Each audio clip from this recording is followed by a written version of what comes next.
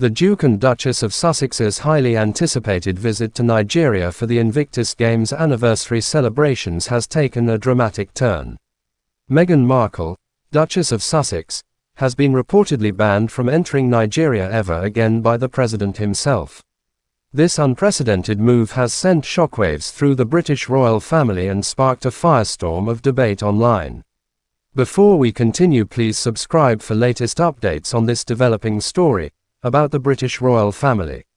According to emerging reports, the incident that triggered the ban occurred during a visit to a local school. The Duchess allegedly insisted on a schoolgirl curtsying to her, a practice that is not part of Nigerian culture. Witnesses claim the young girl was visibly uncomfortable with the demand, and the situation escalated when a school official intervened. The Duchess reportedly became frustrated and argued with the official, further straining the situation. News of the altercation spread quickly on social media, igniting outrage among Nigerians. Many expressed anger at the Duchess's perceived arrogance and disrespect for the cultural norms. The hashtag #MeghanMarkleNotWelcome began trending on Twitter, with users accusing the Duchess of colonialism and a lack of cultural sensitivity. The Nigerian government responded swiftly, condemning the Duchess's actions in a strongly worded statement.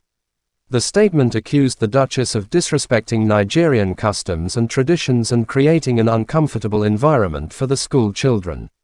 It further stated that the president had revoked the Duchess's visa and declared her persona non grata, effectively banning her from entering the country ever again. Prince Harry's role in the incident remains unclear. Some reports suggest he attempted to de-escalate the situation, while others claim he remained silent throughout the exchange. The British royal family has yet to issue an official statement on the matter.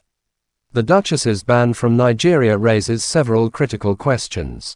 Was this an isolated incident of cultural misunderstanding, or does it reflect a deeper pattern of behavior?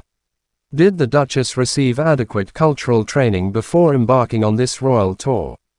How will this incident impact the relationship between the British royal family and Nigeria? The media frenzy surrounding this event is unlikely to subside anytime soon. Social media is abuzz with commentary, with opinions sharply divided. Some defend the Duchess, claiming she was simply enforcing royal protocol.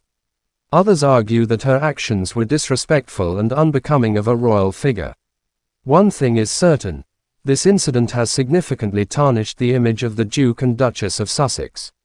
Only time will tell how this royal faux pas will ultimately impact their reputation and the future of their relationship with the Nigerian people.